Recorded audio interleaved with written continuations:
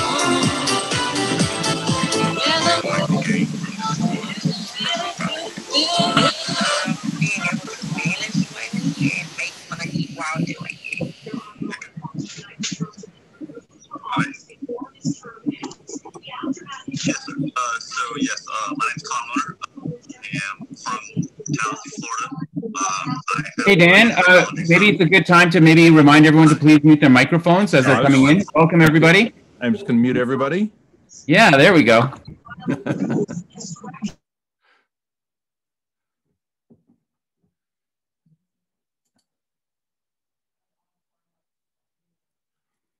No, I can't hear anything.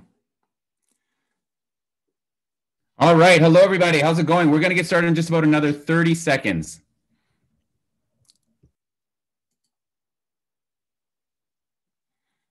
And yeah, I can hear myself now. That's important.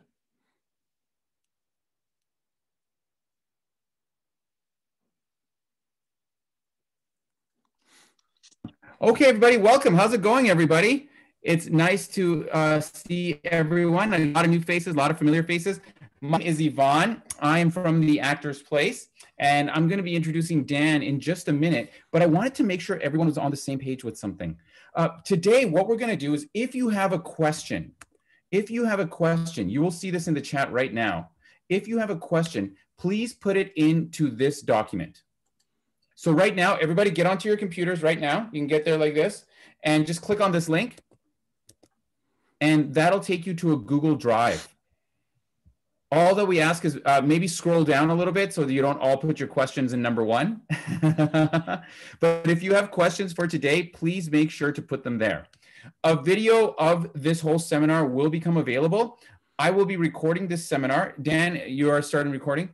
Yep. We will make it available in 2 ways. 1, we are going to send it out as a message to everyone on our Meetup page. And 2, we're going to post it on our Facebook community page. So once again, here's where you put your questions. So if you're coming to us and you've never been to you have no idea what our Meetup page is, I'm going to send you that link right now. We organize all of our virtual sessions at this link. So if you ever want to come to another one of our virtual sessions and you didn't know about it, that's where we come in. Join this group. Make sure you get organizer emails that they'll ask you about that. And that is where I'll send video copies of not just this seminar, but the one we did about how to be an actor and how to make a short film. And if you haven't done so already and you are a Facebook user, please join our community group. It's a private group, so you got to like submit to join, but that is the link right there. If that sounds good to everybody, can I get a smiley face in the chat? If that makes sense to everybody, can we get a smiley face in the chat? There it is. Let's get everybody. Let's get everybody. Smiley faces in the chat. Awesome. Now, there we go. There we go. Hey, everybody's going crazy. And just out of curiosity, can everyone please let us know where you are from? So in the chat, can you take a second? And if you're coming from, let us know where you're from. I want to see where around the world we got people. Portland, North Carolina, Vancouver, Calgary, Gibsons, Red Deer, Atlanta in the house. I love Atlanta. Wilmington, Tallahassee, Regina. Oh my gosh, this is great. All international, man. Well, my friends, Albuquerque's back. Dan, you're back. I see you there. St. Albert. Oh my God, that's awesome. Ajax in the house. All right, my friends, thank you for joining us all across the world and from different time zones. It is now my pleasure to introduce our speaker for today. So the first time I met Dan, and he was like, "Hi, I'm Dan Wilmot." And I was like, it felt like warm velvet caressing a kitty. He had just one of the greatest voices I've ever heard. And so it was no surprise to me that he was a voice actor. Dan is not only a veteran voice actor, he's a veteran actor. So you can ask him questions about the industry as a whole. I went on IMDb and Dan's first credit was in 1999. Wow. 1999. He was 57 years old then. And look at him now in 1999. But for all of you that don't know some of his more memorable roles, keep an eye out because you're going to be seeing him, I think, in the upcoming season of American Gods. He got into a biker ballroom brawl with some of the members of the Umbrella Academy. And he and I were in an episode of Psych together, just to name a few of all his amazing credits. So ladies and gentlemen, I'm going to pass it over to Dan. Because he can't see or hear you, how about we all put a lot of gibberish? This will be the way we applause. Can everyone give me a lot of gibberish applause? Let's all welcome the mighty Dan Wilmot. Yay. Thank you, guys. So what we're going to do is trying to keep the bandwidth as small as possible because I am coming to you from my parents' basement on a small farm in Saskatchewan where they have high-speed dial-up. Hashtag Actor Life. Actor Life, yeah. So what I'd like everybody to do, if you could just stop video on your cameras so that we can reduce the amount of that way I won't freeze as much. And then we'll have, when we get into the questions later on, we can get some of you back on. But because of the way the industry has been going and because of the way, because of COVID, a lot has changed everywhere, of course, and that doesn't. That's at least as much as for voiceover, because a lot of people were starting to work from home for voiceover and how to do that, and those are the ones that had the head start when COVID came, because all of a sudden we could no longer go to studios. Studios are closed. The odd studio is opening up again, but not much, and they're really restricting what they're able to do in the studio. So a lot of auditions for sure are done from home, and then from there they may bring in one person at a time to work within the studio. So understanding what voiceover is all about is one thing. Also figuring out how can you at least audition from home, and then where do you go from there as you move ahead. So today what I'm going to do is I'm going to break it down for basically 4 different categories, 4 different aspects of it, what the industry is all about. We're going to be, because we only have 2 hours, it's going to be a very brief look at each of the aspects of it, but it'll at least give you an idea what you need to do to get started. And that's the key, either to get started or at least start practicing from home, because that's where a lot of the work is going to be even after COVID is over. We're still going to be working from home. We started beforehand. There's a lot of it going on now, and there's going to be even more once COVID is over. So I think let's just get into it. Let's start off. We got the setup, the training practice, promotion, audition, clients, and follow-up, and then we're going to finish it off with a Q&A. So I'm going to try and keep them each category about 15, 20 minutes, and then whatever time we have left in the final hour, we'll just do questions and answer on that link that that Yvonne gave you on the chat. And I'll post that link again a little later on if you came in after the fact. So let's just get right into it. We'll start with the basic setup here. Things you need to know. You need your space, you need treatment, you need a computer, you need a digital audio workstation, a DAW, or basically it's a program that you're going to use in your computer, and you need a microphone. Two of the most important things are your microphone and your treatment. We'll get into that. Right off the bat, we're going to start off on your basic setup with a space. You need to find a space that's somewhat quiet. It doesn't have to be soundproof, but it has to be somewhat quiet. So you want to stay away from anything that makes noise, things like your refrigerator. Stay away from the furnace. Stay away from anything that would make noise. It doesn't have to be soundproof, but just trying to reduce it. Whenever I record in my apartment, even though I have a sound booth, I take a knife, I turn my refrigerator off completely, and then I put the knife in the door. And the reason I do that is because I don't remember to turn it back on again, and everything spoils. So when I walk by, I see a knife sticking out of it, I know to turn the refrigerator back on. But anything like that, air conditioning, anything that makes noise in your house, you want to be as far away from that as possible. So that's the first thing, finding a quiet space. Does not have to be soundproof, just quiet. Secondly, this is most important, is your treatment, because you don't want things bouncing. The sound will bounce off any hard, flat edges. So if you're setting up a recording space, you almost want to make a pillow for it so that sound is absorbed by the pillows and not bounce. Because when you get the bounce off the hard walls, any hard surface, it sounds echoey. It sounds like you're in a well, and the worse, the more the echo, the worse it reverberates. So you want a soft space. The best place for a home studio, a closet with clothes in it. That's the best.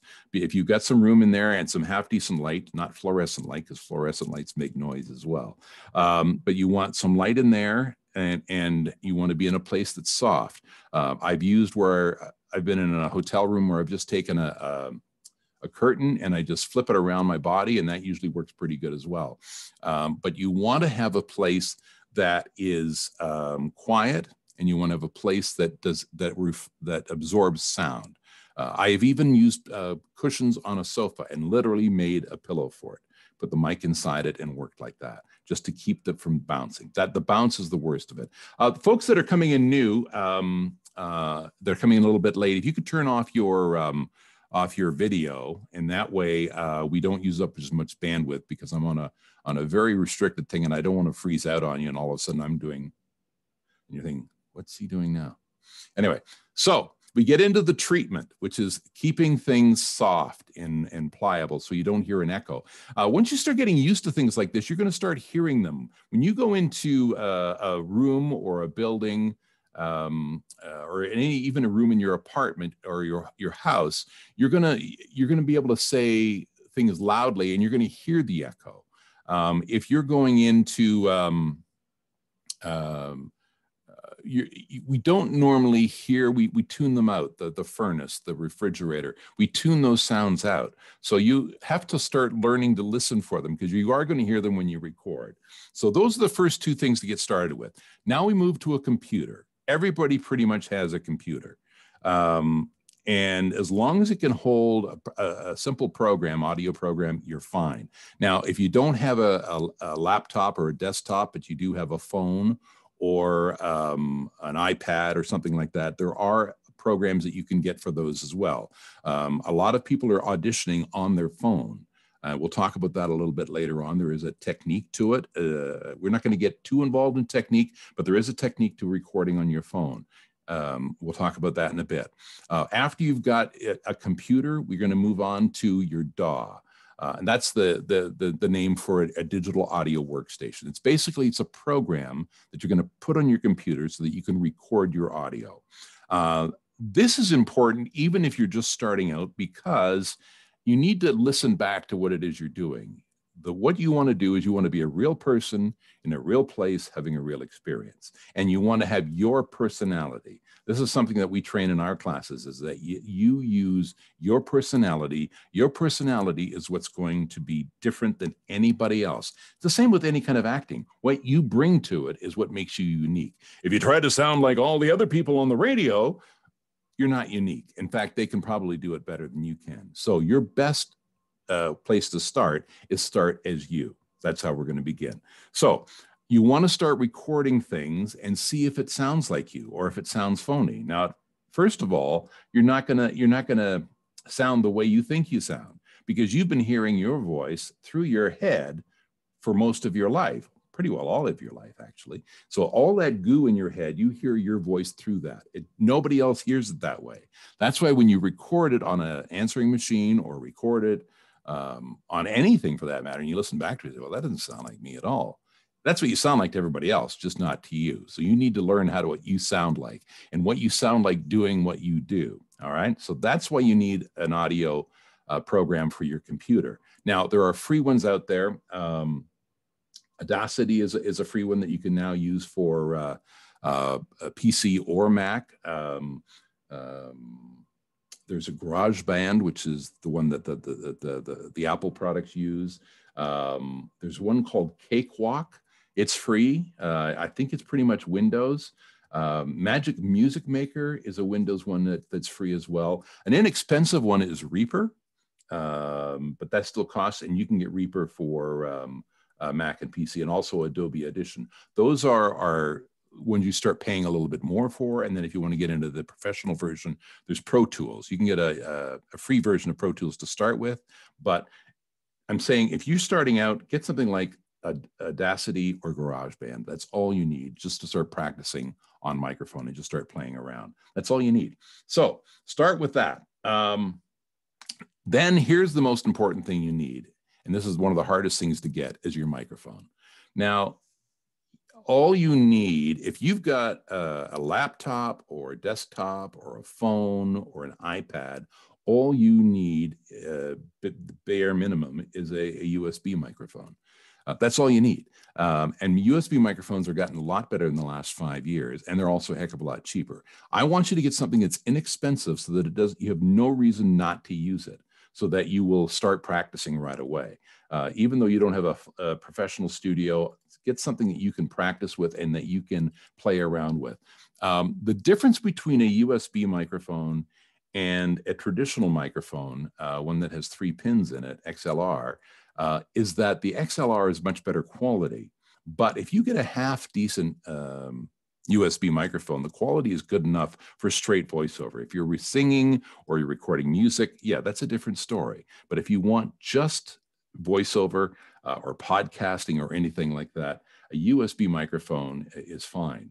Now, there's a different cost factor involved as well, because a USB microphone, it plugs right into your computer. You don't need an adapter to go from your XLR to an audio interface. An audio interface is going to cost you more, but an XLR microphone is going to be a little bit less.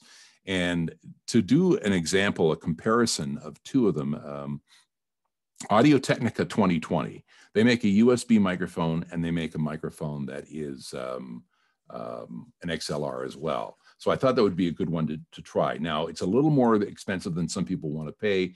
The USB version is probably about $200. The XLR version you can get for about $150. They're the same microphone. The XLR is a better quality because it has more depth to it. But for voiceover, you're not going to really notice that much difference. But it's going to, the USB microphone is going to be a little more expensive as you buy it. But the XLR, you're going to need an audio adapter to get it into your unit. And to get a half decent one of those, you're looking at a minimum of $100. So which way do you go? To start out with, I would go with USB, and you don't even need an Audio-Technica 20. You can probably even go down and get something between $50 and $100. Now, with COVID, it's a little more difficult, but places like Long and McQuaid used to be able to go in there and talk to their people, and they could give you some examples because they have a lot of microphones, USB microphones between $50 and $100 that are not bad. They're not bad. And certainly to start out with and just to try things out and to practice, not bad at all. So basically, if you got a computer, your only expense is going to be making your pillow fort. So hopefully you can just use stuff around the house, and your microphone. So basically for under $100, you're started, you're up and running, and you can even audition with that as long as, you know, you get to know the next steps.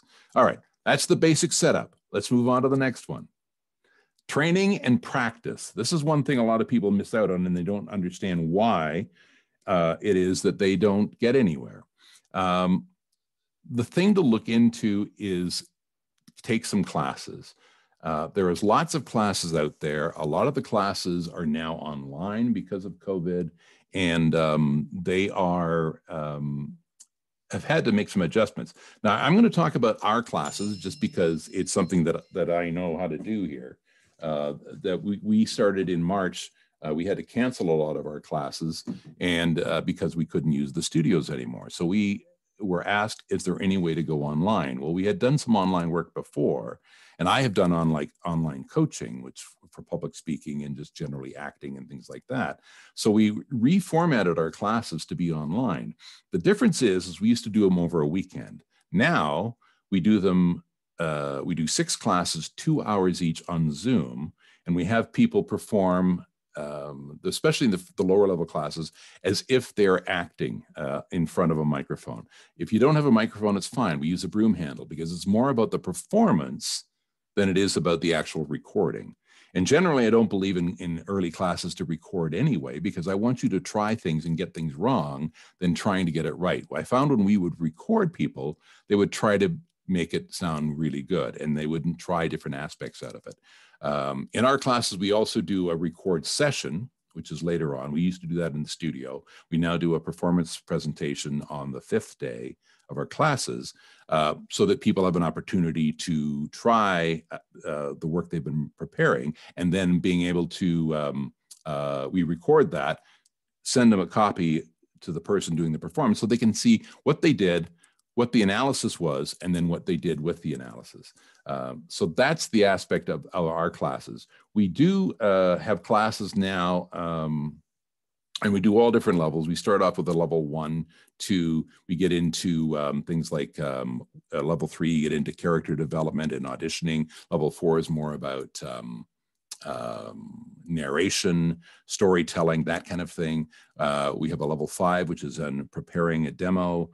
We also have an audiobook, a couple of audiobook classes, and we also do workouts. And our workouts are basically, we have 2 types of workouts. We have a voice gym that runs once a month, where you get to work out, and we do it on Zoom with a coach. The first couple coming up in February and March, I'll be the coach, but then we're going to be having guest coaches coming in beyond that. We also have an audiobook workout as well, which is run with the coach is Don Harvey, who is the person who teaches our audiobook classes, which are some of the most comprehensive audiobook classes in North America, actually, because it is such a different medium. It's such a different performance for voiceover than regular voiceover. It's not like commercials. It's not like narration. It's not like animation. It's a bit of all of that combined with acting in an audiobook class. So we have a whole ream of classes, and we also include a business class. We have a regular business class for voiceover and performance. We also have a business class for audiobooks because, again, it's a different animal. That's what we do at VoiceSpot. And you can go to voicespotwcs.com, and if you want to get on our mailing list, leave your email address there, and we will send you our newsletter, and you can also have a look at the classes that are going on there too. And a bit of a sell job here. If you have VoiceSpot 25, if you put that in, you'll get a $25 discount, because this year is our 25th anniversary and we're celebrating that, but we only announce that on different special classes like this. That's not announced on the website itself. So that's our classes in a nutshell. We'll talk a bit more about that. It is important to get classes because you need to get some training. You need to know what the heck it is you're doing. When you're talking to the coaches of the classes, make sure you find out what it is they do, what's their philosophy, who has taken their classes, can you take to talk to any of the people that have taken the classes, et cetera, et cetera. Like, do a little bit of homework on it and just see what you think of what they're giving you, because there's a ton of classes out there that are good, and there's also a ton of classes that are out there because they're not working. And they just really want you to give them some cash and move along.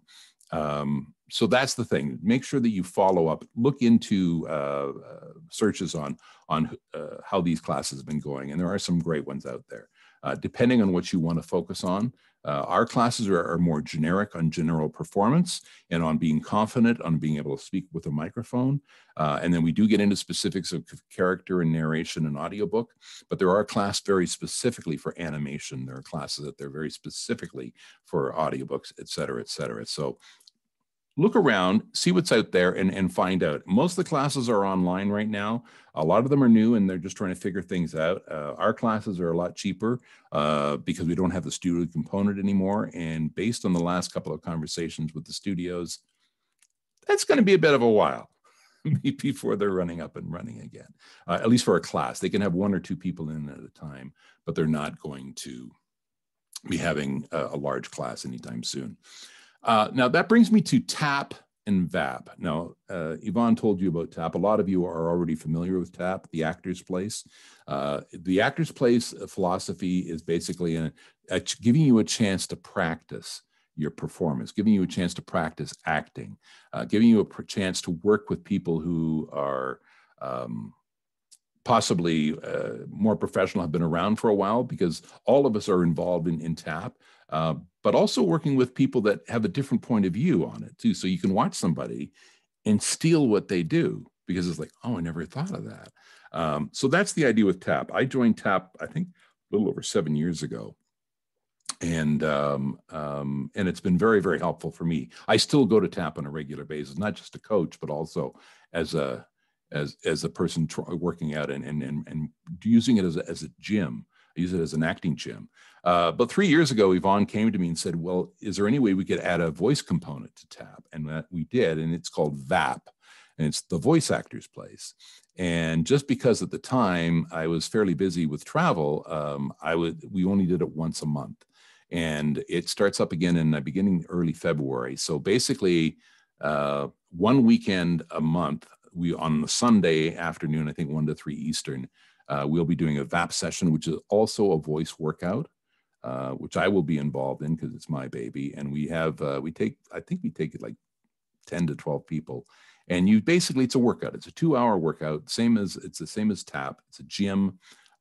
We play with different types of scripts. Each week, sometimes we do audiobooks. Sometimes we do animation. Sometimes we do. One exercise is how to make this dessert sound really, really good. And that will give you a lot of clues on how to perform, like how to tap into your heart and what you really, really like, and how to make sure that moves ahead so that you can move something forward, or so that you can get somebody listening to you to believe what it is you're talking about. Because basically any kind of art is an emotional connection.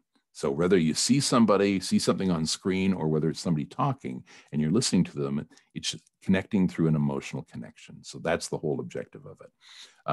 So that's VAP. And VAP's a workout, and it's TAP and VAP, as you'll find out when you go to the website, is a very, very inexpensive way of working out. TAP is at least once a week. VAP is at least once a month. So lots of fun there. And you make some great contacts and some great people. Coaching and coaches, same thing as classes. Do your homework on them, because there's some really good coaches out there, and there are some people out there that are a little less than legitimate. So just make sure you check them around. And one of the things that Yvonne brought up on Tuesday on how to be a working actor, which I think is a great idea, get on the, whatever your neighborhood is, get on the Facebook sites for that, for voice acting, for animation, for whatever the Facebook group is, and just say, hey, I'm looking for a coach, or I'm looking for classes. What do you suggest? Anybody have a suggestion? And you'll get some really good ideas. And also, when you start checking out the different classes and looking to see what is around, you can also get a response. If you find one class that you like, if you're Googling it for your neighborhood or for your town or city, you can go back onto your group, your Facebook group, and just say, listen, Bob Smith has got a class. Anybody, any recommendation? What do you think about it? And people will let you know. And that's the great thing about the way things have gone because of COVID, is now we can work anywhere. You can be in, well, I'm outside of Regina, Saskatchewan. In fact, I'm halfway between Regina and Moose Jaw. And I can work from here. In fact, the fact that we're doing this class from here says a lot. I wasn't sure we could even have a signal. But the thing is, you can now work from anywhere. And that was one of the great things with these classes, is we were basically, our classes were in Edmonton, Calgary, Regina, and Toronto and Montreal. And now we are doing classes in Nova Scotia, in Winnipeg, and Vancouver, and all over, and people from all over, from Portland. We've had people taking the classes, because it doesn't matter where you're taking it from, as long as you get the time right and they're able to clink in. But by the classes being that way, also the work can be that way. You can now work anywhere in the world from where you are, from your home. You just, depending on how well you build your studio. And when you're starting out, as I say, just start practicing, start trying things out. And then as you build farther, then you make your studio better quality as you start to audition, and then better quality as you start to, if you want to start working from home as well. And that's another reason why you want to start taking classes, and that you want to learn how different each of these aspects are as you're ready. You know, when you get more competent in one area, then you move on to the next one. Promotion auditions. I'm going to get into a little bit of performance here as well, because I just think that it ties in. And as I say, this is just a brief overview of everything. So this will get you to make some notes and get started on things to look at and figure out what's going on.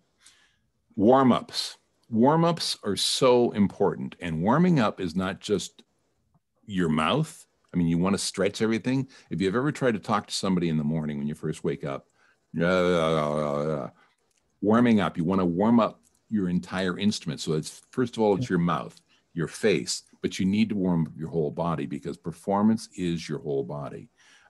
If you don't use your body for emphasis, for example, you will start using your throat. And that's why you get those Ronnie radio people. Hey there, okay, come over to my house and you'll have some fun. That's not natural. It's you talk with our whole body. So if you get used to talking with your whole body in performance, it'll sound a lot more natural and a lot more like you, which is ultimately what you want to sound like. You want to sound like you, because nobody else can copy you. And if they do, it won't be as good as you doing it. So warm up is important physically, vocally, and mentally too. We use tongue twisters in our classes that are just also mind tongue twisters, not just mouth tongue twisters. They're putting words together that are a problem. And you want to warm up so that when you go into a performance or an audition, you're ready to go. Now, having said that, don't use your audition as your warm up, because you don't want to, this is maybe too complicated off the bat here, but you don't want to work out, you want your audition to be fresh. So you want to warm up first, then look at your audition piece. Some people will just work the heck out of it. They'll just work it over and over and over and over again, and they want it to be good, and I understand that. But if you make it too good, it won't sound natural again. It'll get very stiff, and you'll have... Here's a trick for you. When you come up with one way to do it, do an opposite way, just to break it up, to do it something different. Maybe you'll find an idea doing it that way. For pros, I say if you're doing many more than 5 different takes on the audition, you're probably working it too hard. And if you're working with a coach, they'll probably say, okay, that was great. Now do something completely different. And you go, what? But you need to break it up. You need to change it around so that it can sound fresh. And the more you change it up, the more ideas you will have in just talking about what you're doing. When you would go into a studio for auditions, which are not happening a whole lot right now, you only get 2 kicks at the can. So they'll give you the script. A lot of times they won't give it to you till you walk into the studio or the waiting room anyway. They'll give you the script, and you've got about 5 minutes to look it over. And I'm talking commercials mostly here. These are 30-second, 60-second commercials. You look over it for about 5-6 minutes, and then they bring you in, and they give you 2 shots at it. They give you the first shot, and they'll either say, I really like that, Dan, but could you maybe slow it down and make it a little more serious? And then you get your second shot. Or they say, wow, that was great. Do you have anything else? And of course, you always will because you want both takes. And that's when you're having a different style, like having two different styles for that audition. That's all you get when you're in the studio, in most cases. If they got a little more time, they might give you more. But in most cases, you get 2 kicks at the can. That's it. Now, when you're doing it from home, yeah, you can record as many auditions as you want. You can only send in 2, but you can record as many as you want. I caution you on doing that because that's where you wear it out. That's when you make it stiff. That's when you make it too worn out. So you want to keep it as fresh as possible. So A, that's why you don't warm up with your audition. And B, do your audition 3 or 4 times, do something opposite, then maybe do something a third way. Like mix them up, like get them on, and then just listen back to them and just see what sounds like you on a good day, right? You're not trying to be all things to all people. You're trying to bring you to that piece of script. You talking to somebody you know on that piece of script.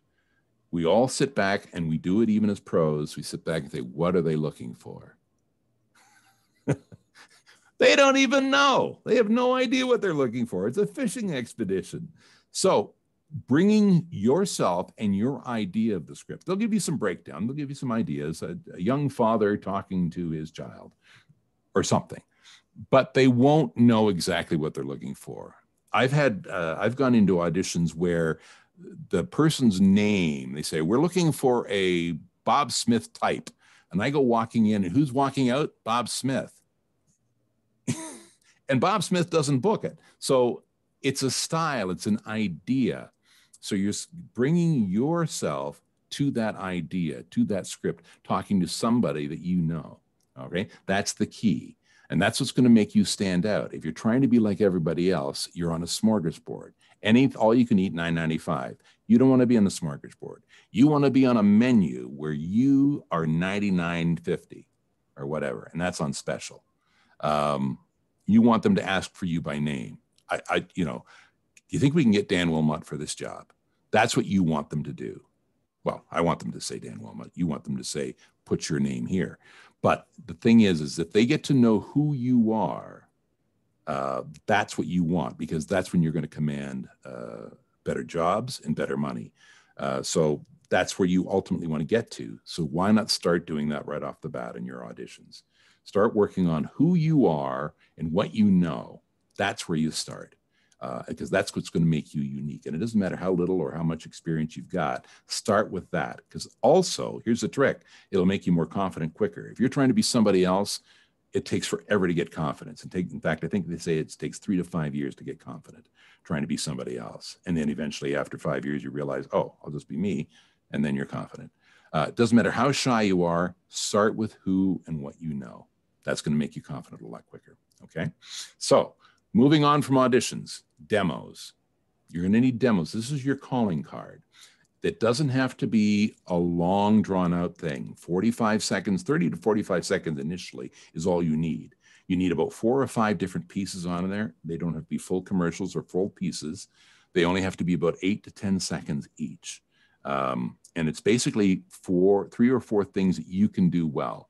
You being a mom, you being a librarian, you being but it's not you doing 3 things the same. It's you doing 3 or 4 things that are somewhat different. And understand, we've got a lot of different personalities in us. And that's just not because we're crazy actors or performers. It's we all have it. Think about, how do you talk to your dad? How do you talk to your dog? How do you talk to your siblings? How do you talk to your spouse? We talk to each of those people or animals a different way, but they're all legitimately us. It's who we are. It's still who we are. We're not, yeah, it's a little bit silly the way we talk to the dog, but we're not being silly. We're just being us in a fun, playful manner. The way we talk to our boss is not anything the way we talk to our 7-year-old. Or if it is, you've got a great job. But those 2 things are both legitimate. How you talk to your boss is legitimately how you are. How you talk to your 7-year-old is legitimate how you are. And so that's what you're looking for. You're looking for each of those legitimate voices that you have in an emotional state. It doesn't have to be big. It can be, friendly. It can be sensual. It can be angry. It could be, if you do that one more time, or please, I need a raise. You know, if you come up with those different aspects of it, just 3 or 4 of those, that's all you need to get started. Now, I've talked to a lot of the casting people since COVID has happened. They realize it's harder to get a demo made because a lot of studios aren't open anymore. So if you make a demo, I would get out there and listen to other demos out there. If you go online and listen for voiceover demos for commercials, voiceover demos for narration, voiceover demos for audiobooks, voiceover demos for animation, anything that you want to do for voiceover. Each of those demos are separate. You can't put them all together. I've had 2, 3, 4 minute demos sent to me that has every possible idea all stuck together. Nobody's going to listen to it for more than 10 seconds except your mom. That's the only one, because they know right away, if they have to listen to 50 demos, they're going to listen to it 5 seconds and they'll know whether or not, interesting, or no, not the right one. Oh, no, because they don't have time. They'll listen to 5, 10 seconds. Nobody's going to listen to it beyond that. So your best stuff's got to be first, and it's got to be you and who you are.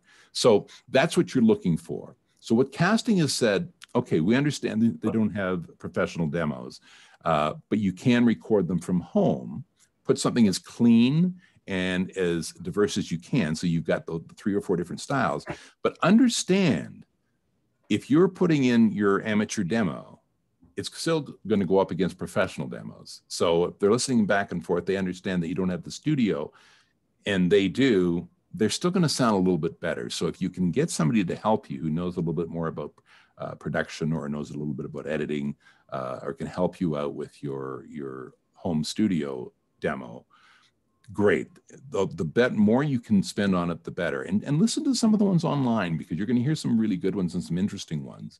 But really, you don't need to go more than 30, 45 seconds. They're not going to listen to it anyway. You hopefully will have them listen to 5 seconds. And when you down to the last 5 people, they might listen to you 10, 15 seconds. They know whether or not you are what they're looking for. Now, when you're doing your demo, make sure you can do what's on your demo. So many times I hear demos that have had this wonderful production and it's beautiful. It sounds amazing, but can you do that demo in a studio in 2 takes? I've had many studios call me up and say, okay, this person I think would be quite good, except her demo isn't anything like she is. So that doesn't help you, because they hear your demo and you can't do it. It doesn't work for anybody, for that matter. So you want a demo of things you can do and you can do well. So that's what you're aiming for. And finding places to do demos, people to help you. There's lots of people out there. Just play around with it a little bit. Again, this is part of the process. Once you've got your demo, you need a rate card.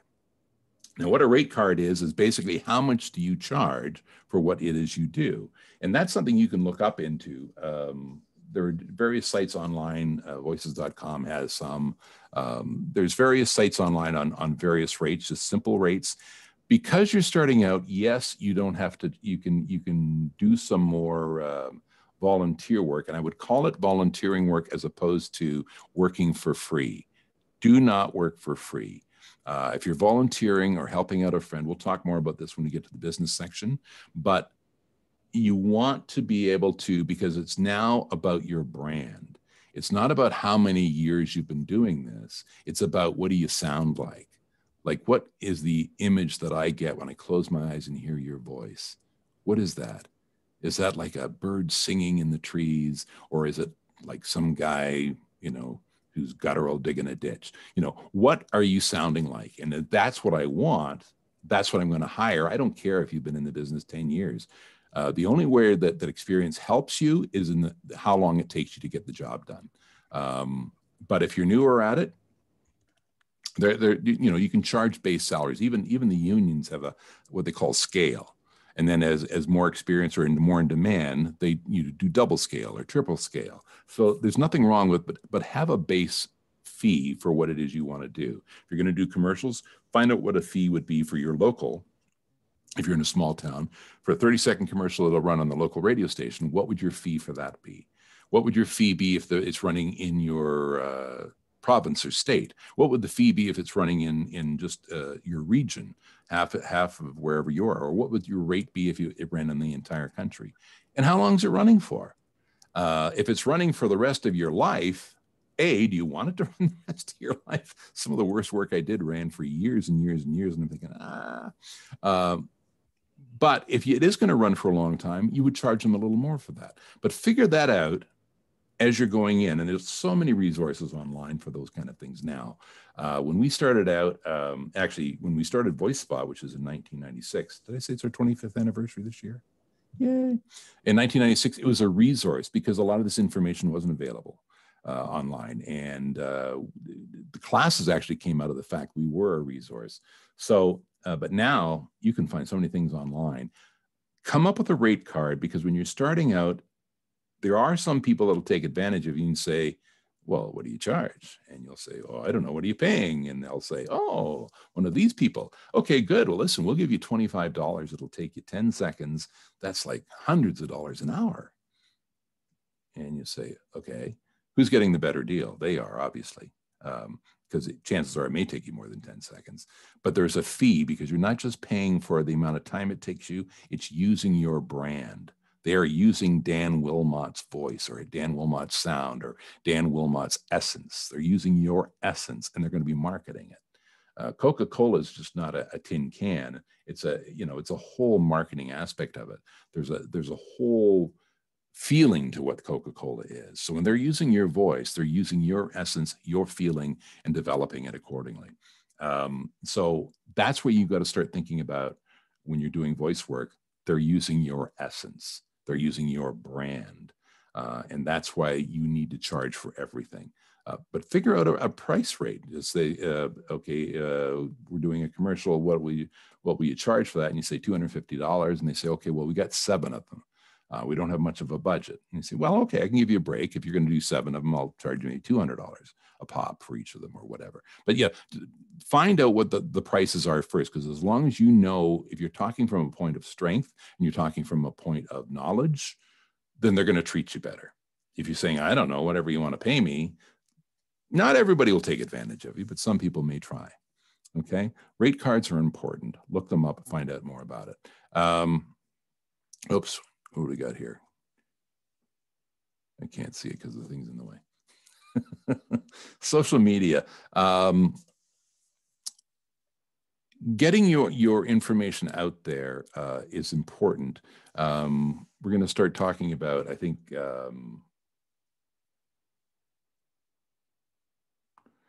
clients and follow-up anyway. So that sort of ties in with all of this as well. Where do you find work?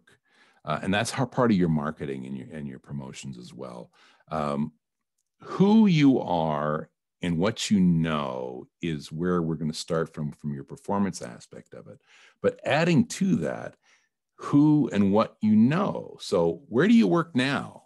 Who are people that you volunteer for now? Who are people that you've worked with before? And what have you done?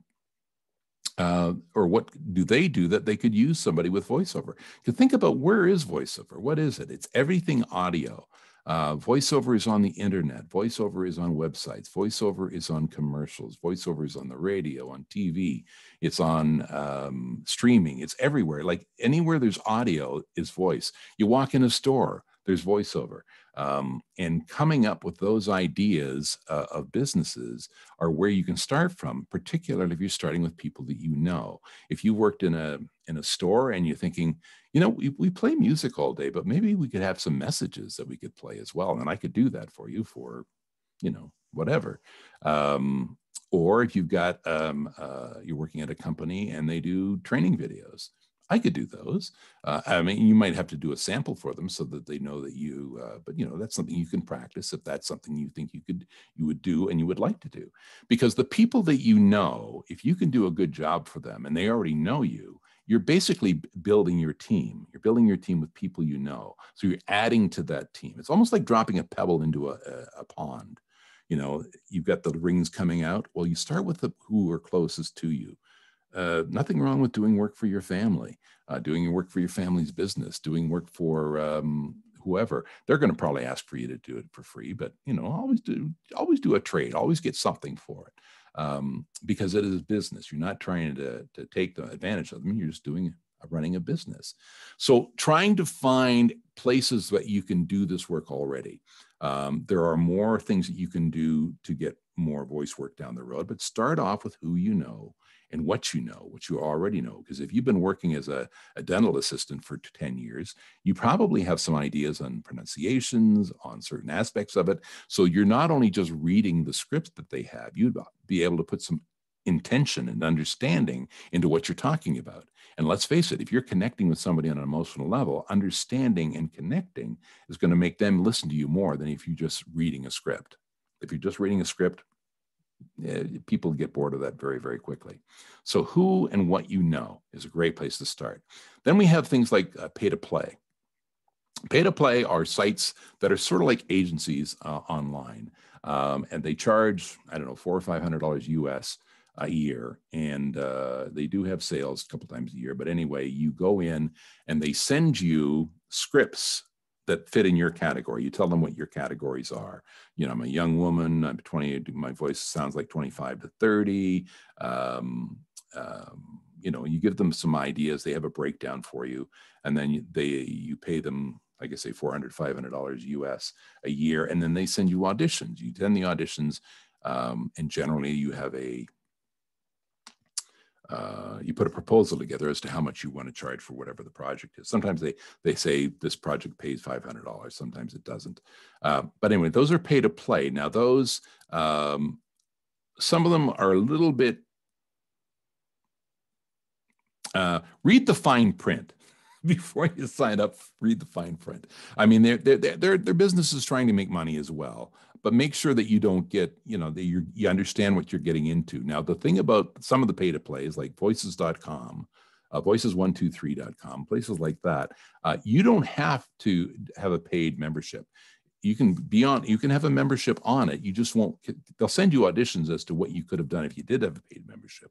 But what you will have is they will send you scripts, and you can see what's going to sort of out there. So the great thing about that is it'll give you scripts on a daily basis or every few days that you can practice on until you're ready to join. I would wait until there's a sale. Like sometimes they have a sale where there's half price or $100 off or whatever. And if you're going to join, if you want to try them, wait for one of those sales and then try them for either 6 months or a year.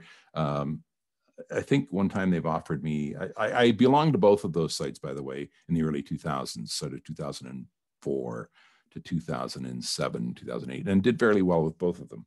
But they changed the algorithms because they wanted more people involved. And then because of some of the algorithm changes, I didn't think they were very upfront. And so I stopped using them. But some people do very well with them still, even now. And so just be aware.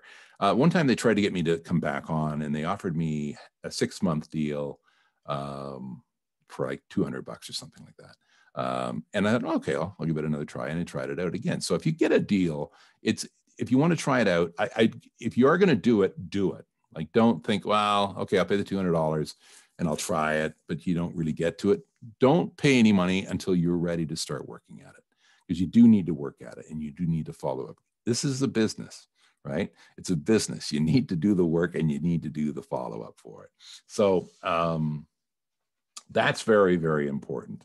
So that's the pay to play. There's a whole bunch of different kinds of pay to play out there. But like I say, those are the two main ones.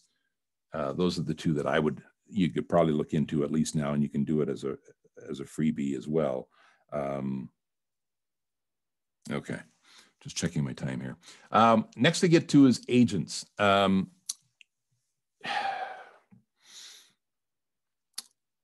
Getting an agent can be tough. You're going to need a demo, and you're going to need agents you want. The difference with agents with voice than acting, you have one agent.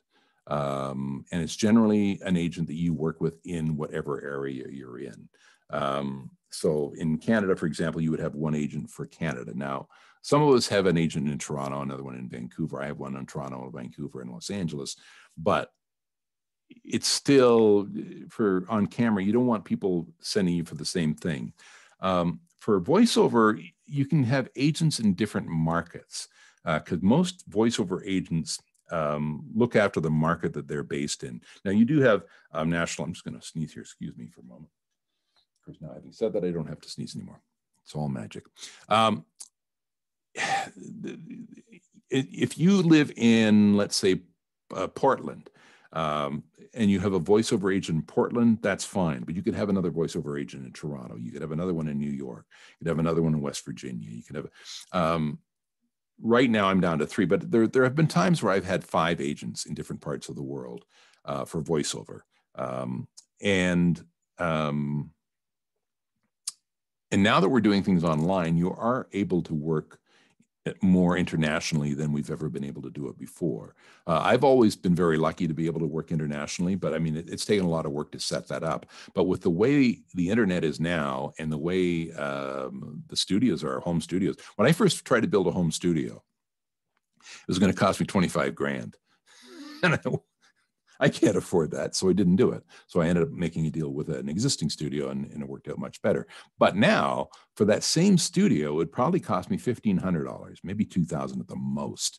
And that was, a lot of it was overkill, the stuff I didn't need. So you can now build a half-decent home studio for under $1,000, probably under $500. I do know people that are working from home studios that paid less than $500, and they have a professional international home studio that they're working on. Out of, and are doing a fair bit of work. Agents you look for when you are ready, when you feel that your demo is working and you're up to snuff, doesn't mean you can't send your demo to agents, ask them about it. Initially, you're probably going to be dealing with non-union. What I would do, and this is something we talk about in our classes and our business aspects of it, is do R&D. Find an agent that you want to work with in a market you want to work in. And I would call them up, do your homework, find out who the agent is, what kind of things they do, and just say, listen, I am new to the voiceover industry. I've just put a demo together. I would really love to pick your brain for about 5-10 minutes if you can, and just get your ideas on how I can make my demo better and how I can, work in this business. And most agents do not want to get a demo from you because they don't want to tell you you're crap. They don't want to say you'll never work in this business. They do all the time, but they don't want to do that. They don't like doing that. But if you call them and say, I'm new to the business, I've just worked on my home demo, I'm just working on a demo, I'm working in a home studio, I really respect what you do and have some reasons why, like people that work with them or whatever, and say, I'd love to be able to pick your brain for 5-10 minutes. Then they're helping you. Agents like to help people. That's why most of them are agents, is because they like to help people. And they will, if they've got the 5-10 minutes, and frankly, a lot of them do right now, they'd be more willing to talk to you about your demo, about your career, about what you need to work on, and a little bit how they work, than if you just sent them a demo and say, would you take me on? Chances are they're not even going to listen to it if you send it in and just say, will you take me on? If you talk to them about it, A, they're going to listen to your demo because you're not asking them for to take you on. You're asking for them to give you a critique and help you make your demo better. So they've got a vested interest in you already, and they're hearing your demo. So even if you're new and they think, oh, well, this person might do all right. So you're making a connection and they're going to remember you. Now, I normally prefer people to do this in person, but that's not the case right now. So doing it over the phone or Zoom or Skype or whatever, again, they may be less likely to do it. I haven't really tried it right now with this format, but certainly finding a way to connect with them, a real person talking to a real person, is always going to be a better connection than just sending them an email.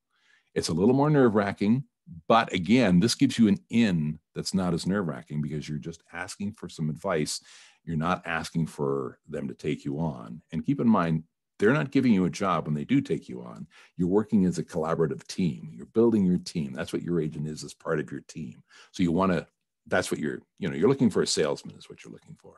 But that aside, it still freaks some of us out. So talk to them about just doing an R&D, just doing a fact-finding mission to find out how you can get better at it. And if you talk to one agent in town, talk to a bunch of them. Doesn't matter. You can say the same thing. You don't have to say, yeah, I talked to Bob Smith over at Bob Smith Agency. You don't say that. Just say, hey, I'm a new voice talent and I've just done a demo at home and I want to get into the industry and I just want to see what the opportunities are like. What do I need to work on my demo and what do I need to work on my performance able to move forward in this community?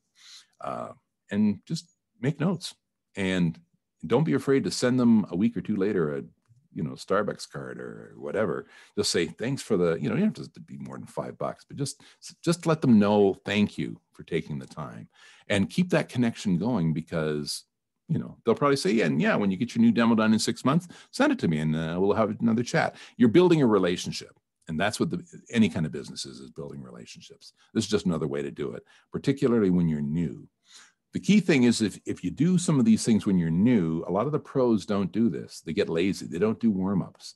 They don't do, they don't take the time to make relationships. They just go do it. And that's what's going to give an amateur or a new person an advantage by doing some of the work that some of the pros don't do anymore. Working from home. Okay, you're running a business. So start taking, make notes. You're going to create a voiceover client list. If you know how to do Excel, great. If you don't, just take a piece of paper. If you're like me, doing a piece of paper and making notes on it. Don't be afraid to, if you have an audition, write down who the audition was for, what you did, how it went, and did you follow it up? Clients and follow-up are two of the most important things for building on your business. Again, we're building a business by building relationships. So follow up and keeping track of who's who. If you have a conversation with somebody and they hire you and you do a session for them and something up, make notes about what you talked about. Make notes about, just anything that you can refer to later and they'll keep it fresh in your mind as well. I'm going to put down here because I don't know that. I know there's a lot of new people in here. I'm just going to try and get into the chat room here. Holy smokes, there's a lot of chatting going on. I'm going to see if I can, I'm going to put the question link back in there again. So because I haven't checked it and I don't know if people are still asking questions or not, but ask questions on that link there. And that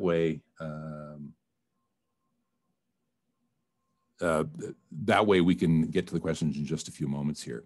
I just want to follow up with the clients and the follow-up. That's so important because that will help you build your community and build your team. People like working with people they like. So if you like somebody, keep in touch with them. Send them a birthday card. You can do it e-cards nowadays. You just keep in touch with them. Don't have to keep in touch with them every day, but every few weeks. Now, there's a fellow that studied with me years ago, and he is brilliant. Now, mind you, he came from a sales background, which I'm sure is what helped him. But what he does now is he sends out one of those constant contacts every time a holiday is coming up. Just before, maybe a month before Christmas, he'll send out a constant contact that says, hey, want to wish everybody a happy holiday. And I know it's crazy right now, but if you have a last minute job and you need it done in 24 hours, here's my demo, whatever. And this is from his client list that he's built over the years. If he does something, just did a documentary for NASA. If you'd love to have a listen to it, here's a link, that kind of thing. He has his constant contact, and I have no idea how many names are on it, but I'll bet you it's thousands. And he sends it out before every holiday. Wanted to wish you a happy Valentine's Day coming up in just a couple of weeks. If you've got a last minute turnaround, and here's the thing, he's got a home studio that can do that. And if you're going to promise a 24-hour turnaround, you have to be able to deliver a 24-hour turnaround. Now, his rates are much higher now because he gets a lot of work. But I'm still on his list and I still see it all the time. And he sends it out before every single holiday. Mother's Day is just 2 weeks away. If you got any last minute voiceover work, 24-hour turnaround, send it. And brilliant. It's just brilliant. And he's the epitome of taking your clients and doing the follow-up. All right. How are we doing here? I said an hour and I went over. So anyway, so that's the first. I'm going to get out of this site here and go to the questions if I can find them. Because I know they can, did you not get the question link? I can do it again because I copied it and pasted it. There. There's the question link. Okay. I'm going to try and get into it here. And I happen to have seen some names on here that I know. And I just like to say hi to everybody that I know. Is that it? Holy smokes. Yes, that is it. Good. Okay. I'm going to try and do as many of these as I can. I'm sure there'll be more that'll be adding up as we go. Is there a type of voice that is not good for voice acting? No. No. No. And that comes back to what I talked about earlier on. Everybody is unique, and that's what you want, is you want something special. If your voice is growly and animation, or character, if your voice is high and squeaking, animation, I mean, there's, the thing is you want to be unique. And I'm not saying every voice is a good voice for voiceover. It's that your voice is a good voice for voiceover. Where you're going to excel is your personality. It's not the voice. Think of your unit as your whole body is your instrument. Your voice is the speaker.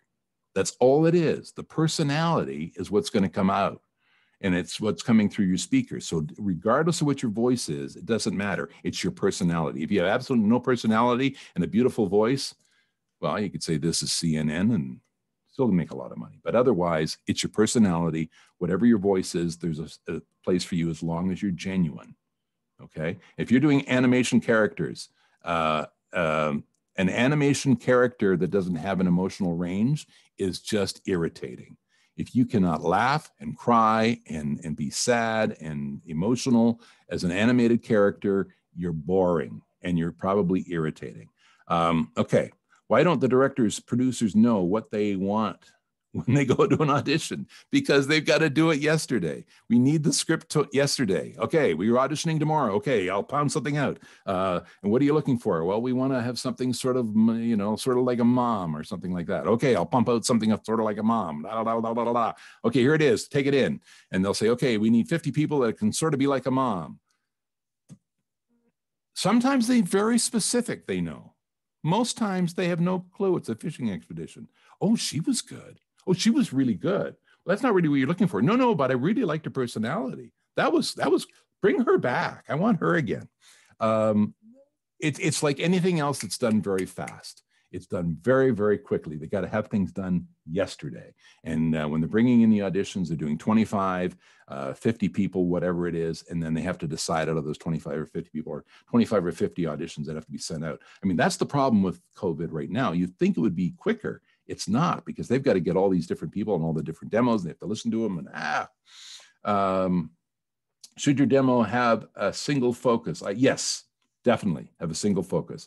If you're good with accents and stuff, you can sort of allude to it a little bit. But if you put too many things on a demo, they're not going to hear it. When we talked about demos, 30 seconds to 45 seconds, the only person who's going to listen past the first 5 to 10 seconds is your mom. And even then, they're just going to say they did. They didn't really. So yes, single focus. You have a commercial demo.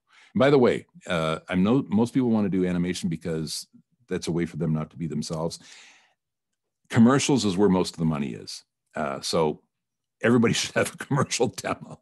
Okay. I know you think you're selling out, but don't think of it as selling. You're sharing information. And that's the same with any kind of performance. You are sharing information. I don't care if it's a product or if it's just the fact that you're trying to tell them that you're emotional and, oh my God, my dog died. So yeah, make it very specific. Do an accent demo, do an animation demo, do an audiobook demo. Okay, just gonna keep. I'm multitasking because I am a clever boy. Admitting people are still trying to get in here. Okay, good. Okay, next one. Oh, gotta get rid of that. Perfect. Okay, does your commercial and or film TV agent also handle your voice work, or should you have a separate agent for that? It depends on where you are. Some do, some do not. My Ontario, my Toronto agent, the agency has a voice agent and a on-camera agent. My Vancouver agent does not. They're just on camera.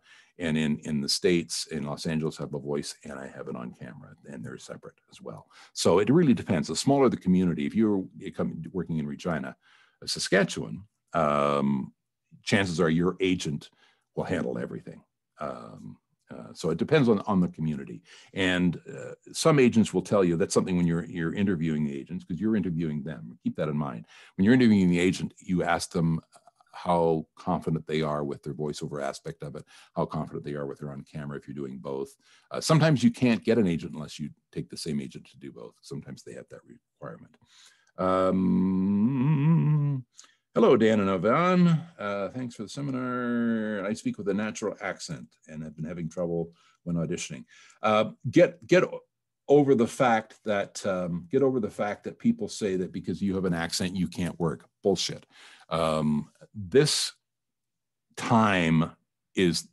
is yes, work on on neutralizing your accent, but don't lose your accent, because that's going to make you specific, very specific. And also, if you can do good voiceover in that language, do both. I mean, I would have them both. And there are services. I know definitely there's 2 agencies, large agencies in Toronto. They do non-union international languages. But yeah, it's your personality. It's not what you sound like. If you've got a great personality and you have a Latino accent, so what? If they want that personality, they're going to hire you. Some people say, "Nah, you got too much of an accent. You can't work in this business." Bullshit. You hear people all the time on television with an Aussie accent, with a Swedish accent, it's the personality they're looking for. You're going to have small-minded people. You're always going to find small-minded people that tell you you can't. Our job is to figure out how we can. That's our job. Because if you listen to people tell you you can't, you'll never go do anything. So go for it. Have you or anyone else heard of Casting Call Club? I do not know them. If so, have you ever went or made auditions there? No, I have no idea. That's something I will look up, though. I don't know, and maybe we can post it. I'll check with Yvonne, because I know there's ways that he can post stuff on his site later on as well. Is it better to aim to use accents and unique voices over impressions? If you do unique ones, if they're good, if you're doing bad accents, unless it's part of a character and it's bad for a reason, don't do them, because they can get the real people to do them, as we just talked about before. We can get somebody who really can do that accent with a personality. There was a while down in the States, I remember in LA when I was down there, that there was for video games, they were trying to get, when they had Germans for doing Second World War, they did not want a real German accent. They wanted if anybody remembers Hogan's Heroes, they wanted those kind of accents, and they're all stereotypical accents. And there's still a bit of that going on where they want the stereotypical accent. They don't want the real accent, but that's becoming less and less because a lot of that stuff's being called out, and it's about time, to be honest with you. Because all it is tongue in cheek, and it's a joke. It's a wink, wink idea. So yeah, if you do an accent and you do a legitimate accent, great. If you don't, because you're just going to be considered low class and an amateur. You know, if you do really good accents, great. And there are people out there who do great accents. And I'm giving you opinions here too, and I apologize for that. Any low class tips for creating a good space? Egg cartons on wall to absorb sound. I'm at the farm, and we're joking about that all the time because we're getting those big cartons. Hanging moving blankets. Moving blankets, yes. Moving blankets are amazing. In fact, you can build your home booth by getting those, what do they call them? Those PVC, I don't know, the stuff you get at Home Hardware, Home Depot. Where's my hands here? But that, you know, those plastic round things, and they're like $2 each, and you can build a little frame and you hang over moving blankets on it, and it's great. It's not for soundproofing. It does help a little bit with soundproofing, but they are great for just cover up the roof as well. You still need a quiet area, but those things are great. I've seen a couple. There's a guy doing audiobooks. In fact, he's doing a ton of audiobooks right now, and that's the studio he's using. Those PVC tubes and connectors that you get dirt cheap at the hardware store with moving blankets over it. And he's working all the time. In fact, it's his full-time job now. I'm so proud of him. And I'm amazed that he came up with the idea better. Basically, you're making a fort. You're making a pillow fort. That's what you want to do. Do original character work like animation in Canada. Improv. Take improv classes. Second City, any of those kind of things. Part of the work you do if you're taking those programs is working on character. We have our level 3 with VoiceBot is about character. It's not about doing animation, it's about character.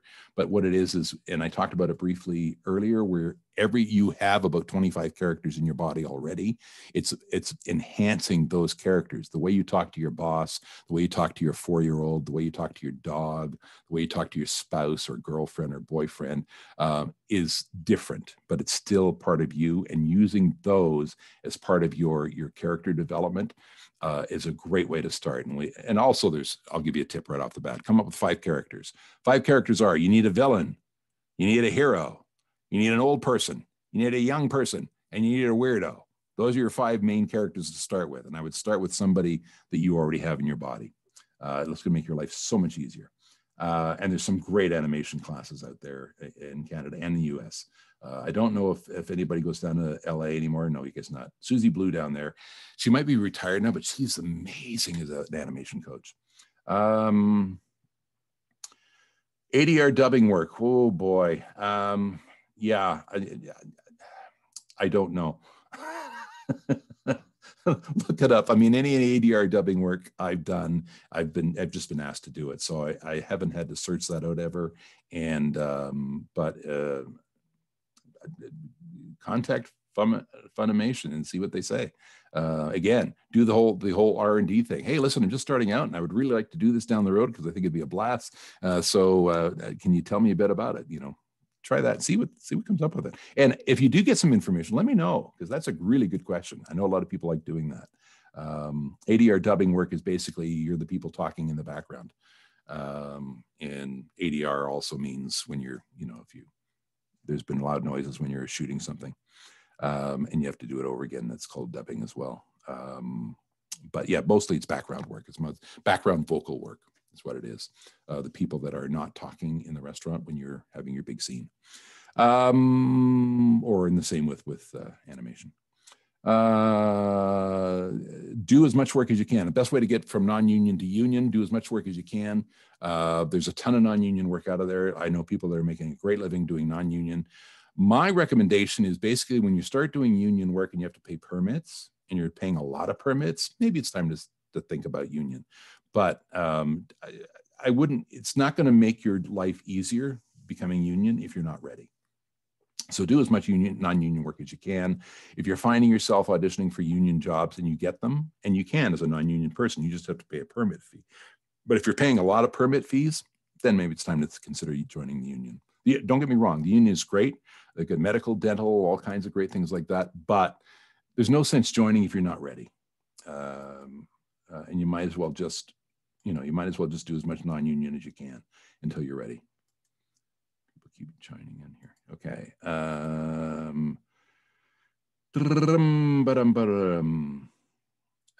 Can I recommend a DAW? Depends on how much experience you have. I would say Audacity is free. Also, GarageBand is free. I like free. And they'll both teach you how to use it, how to edit and things like that. And they're both very simple. And there's a ton of stuff on YouTube on how to use both of them. And they're both free. And you might as well start with free. And once you get used to it, if you're finding it's not doing enough work for you and you're starting to get really busy, then you get into one of the more expensive kind. But even Reaper is an inexpensive, robust service. Pro Tools is sort of the industry standard. And Pro Tools is a lot more expensive, but it's an industry standard. So you're going to be doing a lot of stuff with major industry people. That's sort of where you want to go eventually, but it's a lot more complicated, a lot more than you need. It's more for recording music and mixing music. So you don't really need to go that far. Reaper is probably fine. And that one, Twisted Wave is another one that works on Mac, and it's probably about the same price, maybe a little more than Reaper. They're both under $100. So both of those would be good ones to try. But the thing is getting used to using them and editing. That's going to be the two keys. In terms of focus and time, what mix of training, looking for auditions, and creating your own work would you recommend? Okay, here's my rule, and this works for performance period, and as far as an actor goes, it works as well. I find it takes you 3 years to to do anything. 3 years is the magic time. It's the amount of time. It's not, you're not going to work for 3 years. It's 3 years before people start taking you seriously, because people come and go. People go, when I was living in Los Angeles, people come down to LA for pilot season and then they disappear. And it's like, okay, so yeah, they were kind of neat, but they're gone.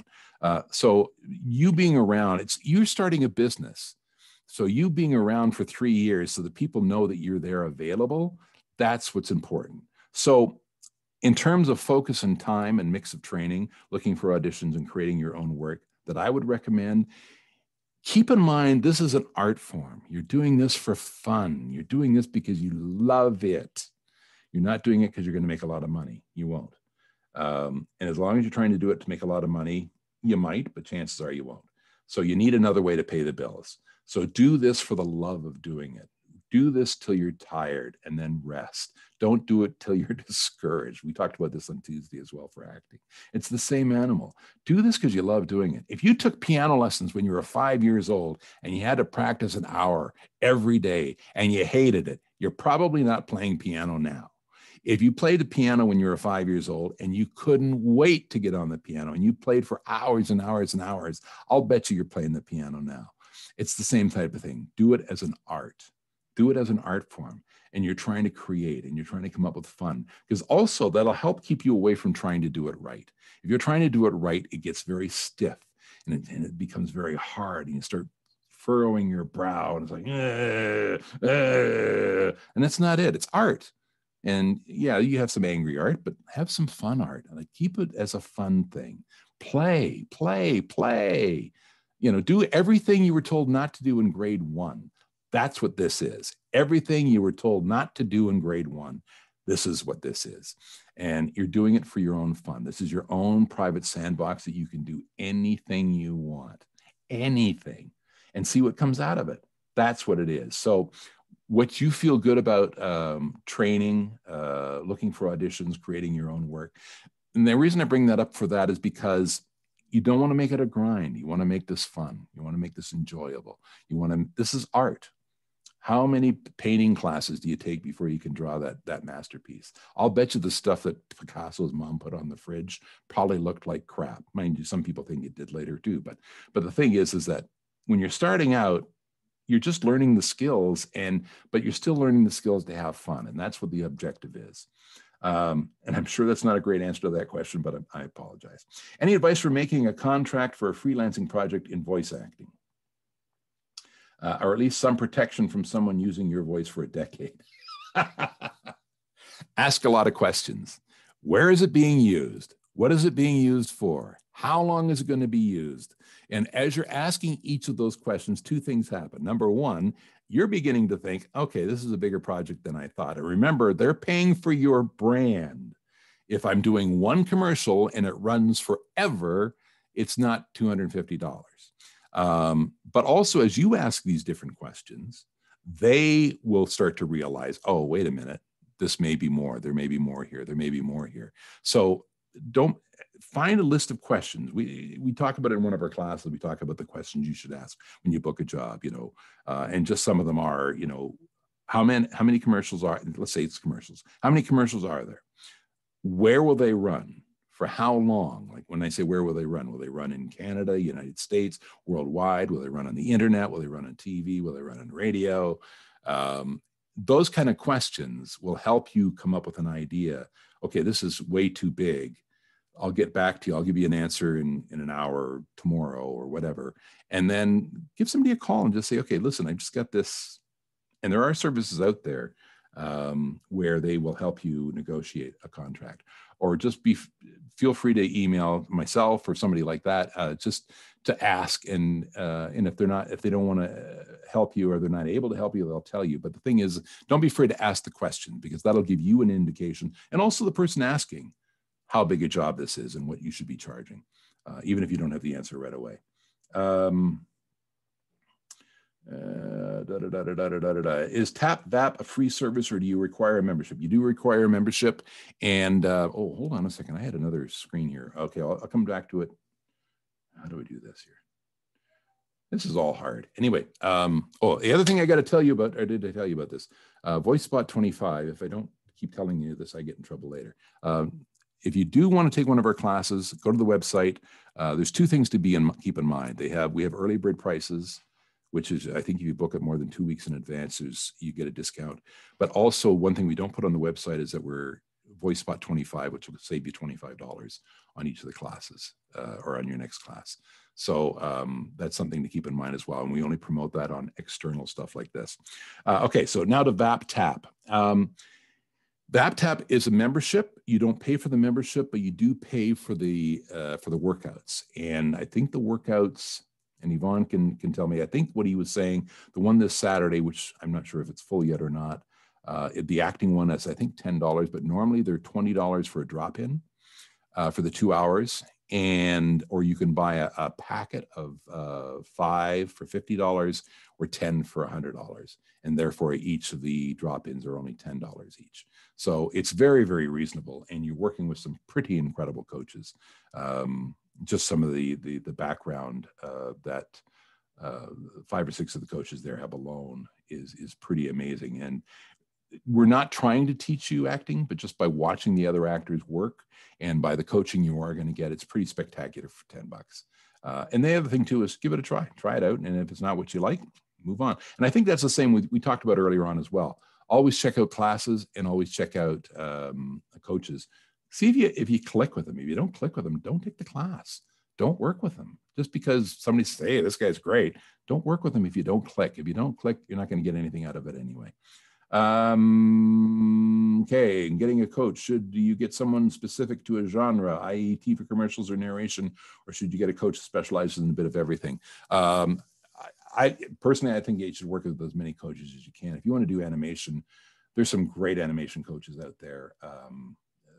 Like VoiceSpot is a more of a general class. And we do get into specifics when you get into the more advanced ones, but like I say, work with as many coaches as you can, and work with ones that speak to you. And I don't mean speak to you in the sense of say, you're great, you're great, you're great, you're great, you're great. That's not what I mean. Speak to you in the sense that what you understand what their belief system is and where they're coming from and what they're trying to get across, and you connect to that. Because frankly, all the best coaches I know have worked with many coaches, and they've taken the best things that they've learned. And I certainly have myself. And what I bring to my coaching is what works for me and what I've stolen from basically every coach I worked with. So it's both ways. It's both ways. I would, if you find a coach that's working for you, stick with them. But don't be afraid to move out and look at different coaches. Different coaches have different philosophies. Union members also can come up with their rate card, or what they get paid is set by ACTRA. So ACTRA has a base rate. It's what they call scale. For example, and I charge, for example, I charge double scale. So I charge twice that. But don't be afraid to look at the ACTRA rate card, and I think you can see that on their website, because just their base rate is not a bad place to start, even if you're non-union, because all the rates are pretty close, but you can find rates online as well. So utilize that too, because it gives you something to work from. And the non-union rates nowadays are not that much different than the scale rates by ACTRA. The difference with the ACTRA is you get things like residuals and you get medical, dental, and stuff like that. But and you can create your own residuals even as a non-union participant, because you're going to ask those questions when you say, how many commercials are you doing? How long is it going to run? So if you're charging, let's say $250 a commercial and it's going to run for 2 years, I would at least multiply it by 4. because that's a heck of a long time. Like normally a commercial is expected to run 13 weeks. That's normally what it is. So if it's going to run for 2 years or whatever it is, if it's going to run for a year, I'd at least double it and maybe more. And if it's going to run for more than that, again, double it again. And if it's running on TV, radio, internet, again, you want to keep bumping it up. So you don't have to be a union member to put those rates up there. But that's what I say, ask those questions up front. Do international markets look for Canadian accents? Yes. Or would it be more standard American accent? Both. I was hired in Los Angeles to play a captain in a World War II video game because I was Canadian, because they wanted a Canadian accent in this guy. But they didn't have any A's or oots and a boots, or there was nothing like that. They just wanted the more clipped, that's all they were looking for. But yes, they are looking for Canadian accents. The more you can do in your toolkit, I want you to start thinking about it as having a toolkit. If you've got a Canadian accent, well, what is a Canadian accent? Holy craps, there's like 15, 20 at least. The more accents you can do within your language, the better. American, a flat Midwestern American or standard American, what they're talking about here, make sure you've got that, because you're going to start working south of the border if you're working on camera or in voice. That's what they call for. If you're doing work out west in Alberta, they like the standard American as well, even though it's Canada. If you can do East Coast, if you can do Newfie, if you can do Northern Ontario, believe it or not, is a different accent. If you can do, but make sure you're doing it right. Don't just say, don't do the stereotypical, because we talked about stereotypical accents before. And in Canada, you want to be able to do Canadian accents. Although if you're from Toronto, that can also be a little bit like Buffalo, because they're almost looking for Canadian accent there. And Minnesota is more Canadian than Canadian. I had to do a season of Fargo, third season of Fargo. There's my plug. Third season of Fargo. I was in third season of Fargo. And we had to learn how to do Minnesota. And I'll tell you, it's more Canadian than Canadian. Okay, how do you create a cheap studio, $500 or less? Okay, this is a plug. Look on Long and McQuaid. I love Long and McQuaid. They're not the only ones out there. There's many out there, but Long and McQuaid's, you probably find this on Amazon too. There is a thing called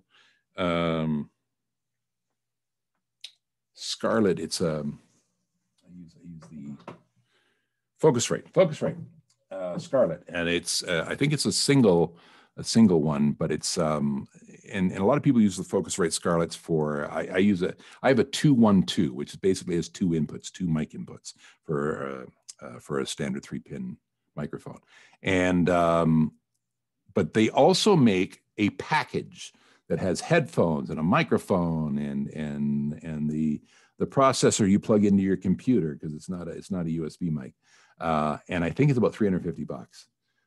And all you need now is some of those tubings, and you make the big stand-up box, and then you put over the moving blankets, which are $10 each, and under $500, you've got a studio. Yeah, you got to be creative. What type of mic? Good question. And I meant to bring this up earlier on. I didn't know. It depends on the experience you have, whether this even makes a difference. There's two types of microphones, aside from the USB and the VLR, or the 3-pin, is dynamic and condenser. A dynamic microphone is the microphone singers use, radio announcers use. It's a more robust microphone. If you're going to be talking loud, if you're a loud talker or you get excited, a dynamic microphone is probably one you want. The condenser microphone, or the large diaphragm that this person is asking about, is it's like this one is. This is a condenser microphone, and what that does is allows you to do more intimate work, and you can get very quiet and gentle, and it picks it up more. There's a diaphragm inside it. There's a circle, which I don't think you can see, but it's about that big around. and it picks up every nuance. Now, with that kind of a microphone, it picks up more room noise, it picks up more sound around.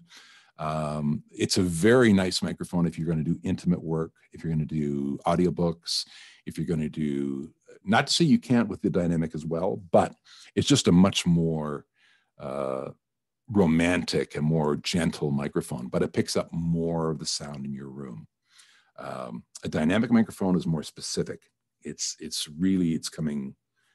pointing right at you. And so even though it's better for loud, it also doesn't pick up as much room noise. So if you're in a room that's not very quiet, a dynamic microphone might be a better choice. But I have both, and I use different ones for different things. But frankly, I sound better on this one, so I use this one for these kind of things, so you'll think I'm good. But that's the idea. That's the difference between dynamic and a large diaphragm microphone or condenser microphone, because one's more intimate and one is louder, but it also doesn't pick up as much room noise. So, and the nice thing about Long & McQuade before, and you can do this with Amazon as well, is you can try them out. If you don't like it, send it back. They'll take them back. The Long & McQuade before, you used to be able to rent them for like $5 for a couple of days, and which was great because you could try it out, and if you didn't like the sound, you take it back and get something else, and just keep renting until you find something you like. Particularly if you're going to get into it where you're starting to spend, because you can get into, like, you're getting into good microphones about $250, $300, but you're getting into really good microphones around $5,000. If you're going to be spending $5,000 on a microphone, you want to try it out before you take it. You're not going to just spend that money on it. So hopefully that helps you there. Are the rate cards different for union versus non-union? Not really. They're different in the sense that one has more residuals, but as I was saying, for non-union, you want to start incorporating. And also, here's something, and I'm glad I just thought of this now. You inspired me. Don't forget to charge for your home studio. If you're doing work from home, have a home studio charge. Just because you're doing it from home, I can do it. There's no cost for the studio. No, there is a cost for your studio. You're paying for your studio. You're paying for your microphone. You're paying for your computer. You're paying for whatever. So make sure there's a charge. It doesn't have to be a expensive charge. Like studios will charge, depending on your market, between $100 and $300 an hour. You know, if you throw a $25 in home studio charge, that's not unreasonable. $50 home studio charge is not unreasonable because you do have home studio costs. So why would you not add that in there? Now, if you want to put it in for a client that you really like, and you can say non-studio or home studio cost $50, special client, no charge. You know, you can always give them a break on it if you want to look, if you want to look better, if you want to give them a bonus, but always put it on your invoice that there's a home studio charge. It's just a fact of life of doing the work. Can I say a company's brand in my demo reel? Scotiabank. Yes, you can. I would not use addresses because you don't want to seem small town. You don't want to say in Moose Jaw, Saskatchewan. They'll say, oh, this person's from Saskatchewan. Not that that matters anymore. But you don't want to use location because why could they say Scotiabank in Portland, Oregon? You know, who knows where the Scotiabank is? Yeah, so don't use addresses. Client names are fine. Addresses, don't use addresses. And it's not needed anyway. It's not the address is not going to be a part of your performance, so you don't need it. Brand names, they're fine. What were the pay-to-play websites that you recommended again? I'm going to go back up here and have another, where's my other thingy here? Sharing, stop sharing here, because I did have another slide I wanted to show you. Hi, Joanna. Let's see, where is it here? Share screen, here. And from beginning. Yes, I'm learning how this works. Okay, so that's that. You're doing great, Dan. Yay, thanks. I'm doing this all myself. Oh, there it is. Okay, here we go. Here's some ones you can write down because I can't copy them and throw them in the chat.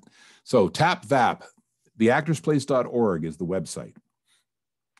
Voices.com is the pay to play. Again, they're a good resource. There have been some issues with them. Just make sure you read the fine print. You can get on them for free. That's fine. Voices 123, same thing. You can get on there for free. Read the fine print. edgestudio.com. They have classes. Again, be careful with the classes. I'm sure that some of them are good. But one thing that edgestudio.com has great, they have thousands and thousands of scripts. If you want to just practice and play and goof around and stuff, they are fantastic at scripts all over the place. ebosscanada.com. Every once in a while, they have a posting for jobs and stuff. Same with Mandy.com. But I'm thinking both of I know a lot of those they get off Facebook. So if you're looking for jobs, you can find them on Facebook. You can find them on, I would stay away from, not Kijiji. What's the other one? I can't remember the name of it. Anyways, just buyer beware. We don't go anywhere anyway because we're all stuck at home. But yeah, just look after yourself. But yeah, you can check out Mandy.com and ebosscanada.com. Again, yeah, the resources out there, and of course, VoiceSpotWCS.com. That's a great one to go to. They're cool people. It will be changed this year to VoiceSpot.ca. WCS is Wilmot Communication Services, and back when we first started doing the service back 25 years ago, it was Wilmot Communication Services. VoiceSpot came later, and so we associated the two together. But nobody knows who Wilmot Communication Services is anymore anyway, so we're going to just shorten it to VoiceSpot.ca. And there we go. VoiceSpot 25, receive $25 off your next class. And oh, there's VoiceSpotWCS.com again. Good. Okay, I'm going to get rid of this and go back to the questions. Share screen, questions. There we go.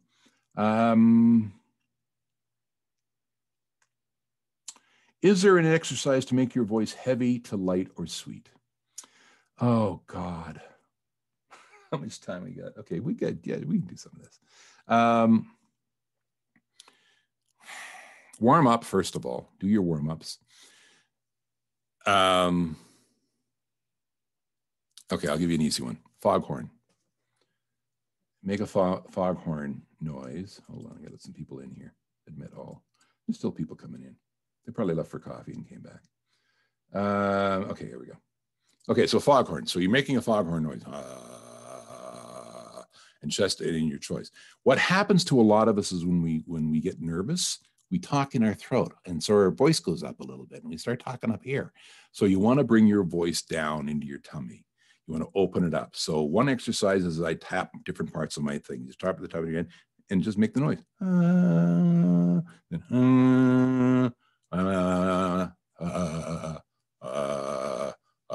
And you're not forcing it down, you're just opening it up so it comes down. You want to be speaking from your tummy. Always want to be speaking from your tummy. If you find your voice gets high, it's because you've gone into your throat, because you're constricting your vocal cords. And when you constrict your vocal cords, your voice goes up. So you don't want to do that. It's not good for your vocal cords and it hurts after a while. So keep it down, keep it open. And it doesn't matter how your voice is naturally. You'll know when you're actually squeaking, when you're going up, because you're tensing your vocal cords and you're tensing your neck. So you want to open everything up. And that's one of the reasons we do a complete physical warm-up, is to open up your whole body. And I prefer performance standing up. And except for audiobooks, there's no reason you shouldn't. I can do a 6-hour session standing up. I'll have a stool maybe to lean on in between takes or something. Audiobook, they're generally only 4-hour sessions, but it's hard standing up for 4 hours straight, because an audiobook, you're sort of working the whole time, whereas other projects, you sort of do something and then you listen back to it, and then you do something and you listen back to it. So standing up is going to help you bring your breathing. Might as well touch on this right now too. What the heck? I'll give away the farm. You want to breathe from your tummy as well, because what happens is you start getting into these gasping noises. So you want to take a deep breath from your tummy through your nose, hold it for a second, and then start your performance, because then you've supported the breath. And then when you take your next breath, it'll be supported the same way through your nose. You won't be doing the because that gasping noise is really hard to edit out of your copy. So you got to get used to breathing, but warming up is going to help you with that. By the same token, Why don't I give away secrets? Big problem is sticky mouth. And when it's winter or you're in dry climates or in any kind of a studio or any kind of heating. So did you guys get? I didn't get it, but anyway. So anything with, especially in the wintertime, any kind of heating is going to dry out the room. You're going to dry out your mouth, and your mouth is going to start having, your teeth is going to stick to your lips, and you're going to get these little noises when you're recording, particularly really intimate stuff you're going to get. And engineers hate cutting those things out because they're impossible.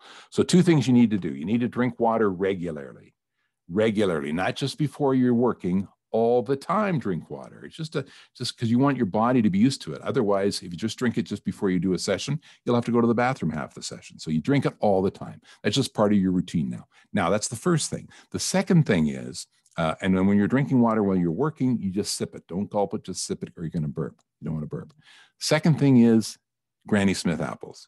I hate Granny Smith apples, but they work like a charm. You take little nibbles of them and you eat them, and it cleans all that stuff out of your mouth, all that stickiness out of your mouth, and that reduces the click, click, click, click, clicks. Because when you're editing your work, if you take too much editing, it sounds a little unnatural. So the more you can do naturally by breathing properly and by hydrating and eating a Granny Smith apple or nibbling on it. I can make one Granny Smith apple last for a 6-hour session. No problem. So you don't have to eat the whole thing like chunk, chunk, chunk. You just take little nibbles of it. And it doesn't turn brown nearly as quickly as some of the other ones. Anyway, and don't have anything that dehydrates you. No caffeine, no alcohol, no smoking. You have all of that stuff after the session's over as your treat. Don't do it before the session because it will dry out your mouth as well. The other thing is, if you don't want to do the Granny Smith apples or drink the water, you can put Vaseline on your teeth. And that's gross as hell, but it works. So you have an option. Okay, light or sweet. Don't try, I'm going to make one more thing there. Try to change your attitude as opposed to try to change your voice. So if you want to be lighter or sweeter, think gentle as opposed to, I'm going to be sweet, because it's not natural. Be gentle. Think of ideas like that, something from internal. Don't try to change your voice, change your attitude. All right. Where do I find auditions? We talked about that. You can find them online. You can pay to play. I still would try to work on finding people that you know that you can do work for around you, and maybe in an area that you work already. I've met people who have done things like talking billboards, where people drive by and they tune into an FM signal, and it's a 5-minute commercial for whatever the product is, for a new housing development or whatever. I mean, the sky's the limit. It's just start thinking about wherever there's audio, there's a work possibility. And the sooner you start thinking of these things like, oh, I could do, one of the first jobs I had was at a Canadian Tire in Calgary, where they were playing music, and they had some kid who was, his voice was changing, and he'd come on and saying, whatever, baseball's on sale in aisle 4 for the next half hour. And I thought, you know what? I could go in and do those ahead of time and record them. And they only paid me $25 a pop, but this was also years ago, in the last millennium. And I did that for about 3 years, and they would give me, 25 or 30 a week to do. And I would just record them on a cassette and give it to them, and they would just play them whenever they needed them to. So just coming up with an idea. Coming up with an idea on how to, wherever there's audio, come up with an idea on how you can get your voice in there. And that's what it is. And it's about a real person in a real place having a real experience. Best place to find soundproof blankets in Canada. Any moving company, they'll sell them to you for $10 a pop. And chances are you might even have blankets around the house you can use too. When you're starting out, it doesn't have to be perfect. What are or where can one find good voice warm up exercises? Thank you. Singing, humming. Don't clear your throat. Never clear your throat. That hurts your throat. So humming, singing, tip of the tongue, the teeth, the lips, any kind of tongue twisters. They're all over the internet. Wonderful thing, this internet. You're going to need a computer anyway, right? just so you can do your practicing. So when you're on it, go to tongue twisters and type them up. Or you can, I hand out tongue twisters at VAP. I also hand them out of our classes too, but you know, you don't have to take my tongue twisters. Here's a tip. Here's another secret I'm giving you. I give away the farm. I get such trouble, but my person who helps me out is not here, so I can do whatever I want. Whatever word you can't say, whatever word, how is the time here? Okay, good, we're still good. Whatever word you cannot say, and sometimes it's not just one word, sometimes it's a combination of words. Is this a sociology university degree? I have a hard time saying, is this? I have a hard time saying sociology university degree. So I've put those together. That's one of my warm-ups. Find words or phrases you cannot say and use those as your warm-ups. February holiday, I cannot say it. So the day that I don't do February holiday as a warm-up is the day that I have a commercial with 25 February holidays in it. Right-wing radio talk show host, I cannot say it. So that's one of my warm-ups, a right-wing radio talk show host. And you're going to be more aware of it now that you're thinking about it. But every once in a while, you'll say something saying, oh, that was weird. And everybody's mouth is different. Everybody's brain is different because it's not just your mouth, it's your brain as well. Tongue twisters work both aspects of it. And it's also what you see going into your brain, coming out of your mouth. I'm dyslexic. So certain words are more a problem for me than others just because I flip them around all the time. So, is this a sociology university degree? May be no problem for you, but because the way I grew up, the way I learned how to speak, and the way that my brain works, it's a big problem for me. So that's my warm-up. So I've come up with a whole bunch of warm-ups that I do that work specifically for me. And I would suggest you do the same thing. Find the things you can't say. Find the words and phrases you hate and make those your warm-ups. Because if you can beat those, you're golden. Because nobody can throw them at you. And if they do throw you a new one, new warm-up. Okay. What equipment do I need to connect with a recording studio from your home in real time? Source Connect is what you're thinking of. ISDN is almost obsolete. In fact, it probably isn't. It's too expensive anyway. So Source Connect is the big one. There is a free version of it called Source Connect Now. Some studios say they use it. I doubt it because it's not very stable. Source Connect Standard is the one that voiceover performers need. And it costs, I can't remember, I think you can buy a one-year subscription for $600 or something, or $50 a month or something like that. The Source Connect Pro is what the studios need. You don't need that as a performer, but that's not something you're going to need right away. I wouldn't get into that until you're ready. Chances are, and I did want to talk about auditioning on your phone. Biggest problem I find with people auditioning on their phone is they make the same mistake. First of all, when you're on a microphone, you want to speak out of your mouth. You don't want to, anybody got our voiceover tip this week? It's about speaking outside of your body, get the energy out. When we get shy and we are learning a new language or whatever, we tend to talk inside our mouth. And the only time that works is if you're Batman. And even Batman uses EQ and compression so much so that you can understand what he's saying, because normally nobody's going to understand a word you're saying when you're talking like this. So you want to get it out of your mouth. But when we're shy, learning a new language, not confident in what we're doing, we tend to talk inside our mouth. So get used to talking outside of your mouth. Actually visualize the words coming out of your mouth. So you want to be about 4 to 6 inches away from your microphone normally, depending on what kind of microphone you're using. For your phone, it's the same animal. First of all, find out where the microphone is on your phone. Just talking like this isn't enough. On my phone, it's on the bottom here. So, or is it in the back? Anyway, find out where it is. And again, you want to give yourself 4 to 6 inches away. If you're too close, it gets overmodulated and it sort of sounds like this. And they're terrible auditions because nobody will listen to it. So you want to be about 4 to 6 inches away from it. Oh, and I did want to tell you programs you can use for, at least for iPhones. Vocal Pro Vocal. Oh God. And I even have this stuff written down, believe it or not, but I'm going to have to look it up because I don't know where it is. And this works for iPads and iPhones. I'm sorry I don't have it for the other guys.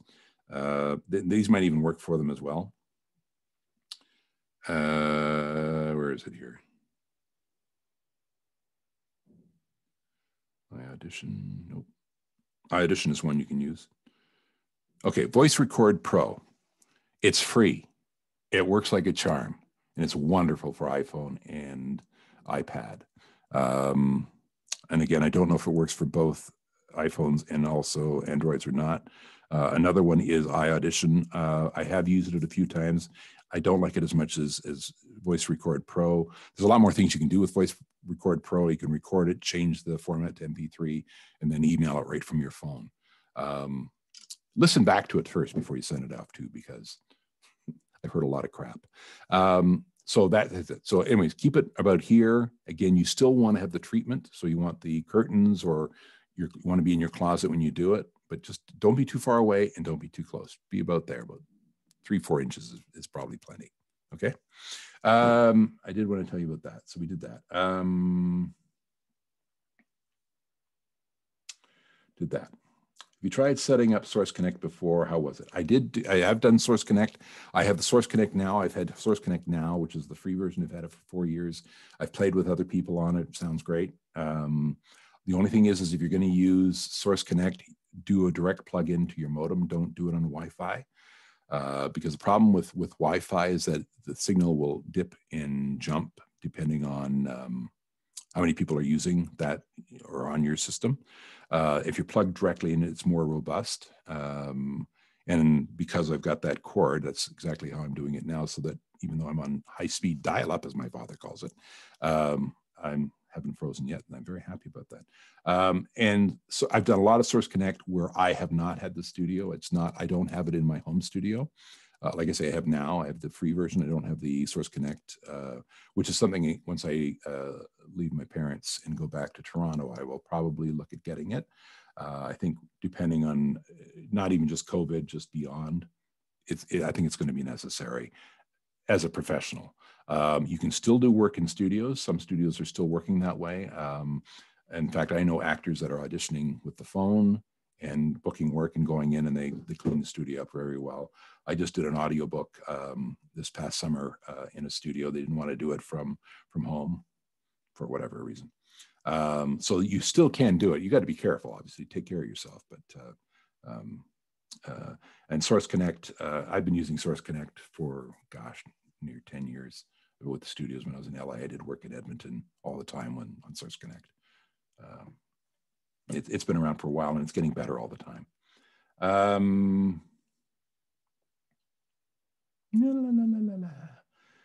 What should be included on an invoice? What you've done, obviously your name, how to send you money.